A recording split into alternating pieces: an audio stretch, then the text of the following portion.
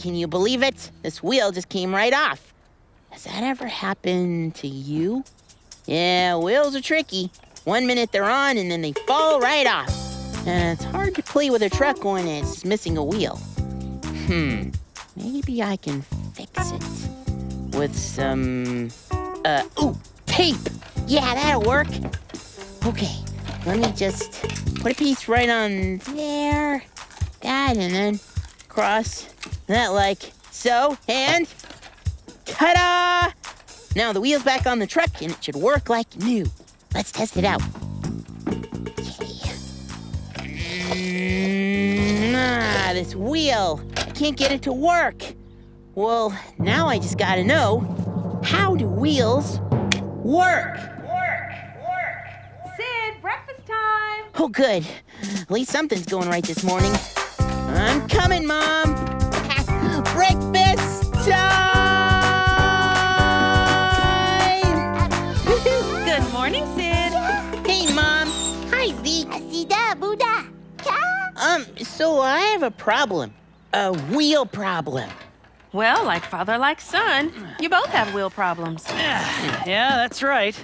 I'm trying to attach this wheel back to Big Red. Oh, that's Big Red. Oh no. I love Big Red. It's the greatest wagon ever. Yeah, but this wheel keeps falling off. Well, don't use tape. I tried it, and now the wheel won't go around.